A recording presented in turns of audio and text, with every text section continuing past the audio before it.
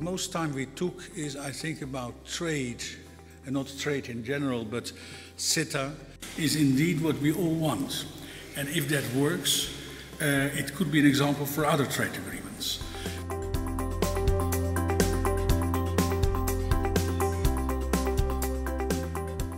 We are working with the Commissioner, Cecilia Malmström, and with the Minister President of the Walloon region, and we try to explain more and more the treaty, but also the interpretative declaration. There's no question that trade, notably free trade, creates opportunities, it creates jobs, it creates prosperity, and we need to conclude the trade agreement with Canada, and we need to go forward with the trade agreements with both Japan and, of course, the US. The Canadian agreement has been online for 2 years in English, since before the summer.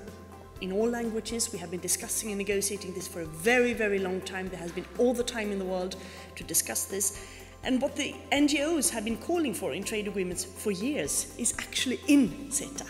There are very strong provisions on labour rights, human rights. There's even animal rights referred to in there. There is sustainable development, a commitment to work together on the climate goals of Paris. So it's a very, I would say, value-based trade agreement. Transparency of the whole process.